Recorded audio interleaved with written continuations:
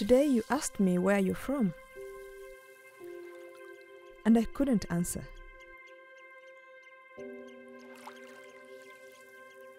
On the surface, you're from here, but you're from me, and I am not from here. So that complicates things a bit. I don't know if I ever felt at home, so I figured I may as well leave, to feel not at home, but somewhere beautiful at least.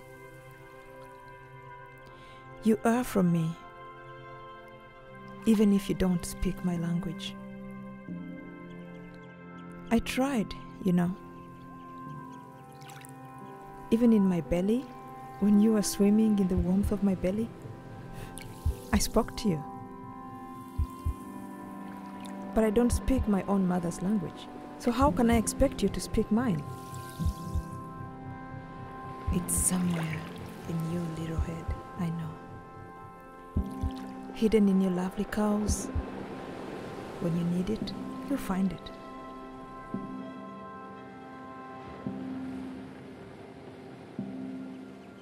Yeah, you're from me. That's what I should have said to you this morning.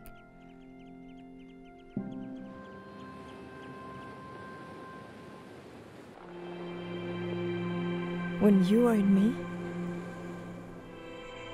I almost didn't make it, you know. And you neither. The doctors, one of them, she said there was no reason for my pain. She almost sent me home. We wouldn't be here. She didn't take me seriously. I guess she thinks the likes of us are stronger.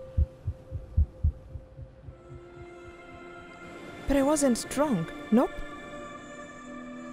When I held you, I didn't feel like you were mine. I thought someone was going to come and take you from me. I watched you when you slept.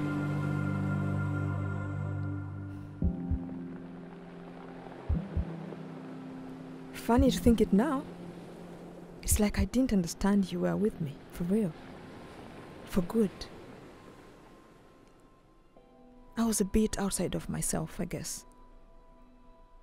It's sometimes new moms go through that, I read. But we're here now. We were both here. And I'm no longer afraid. Of these mountains, of the cold.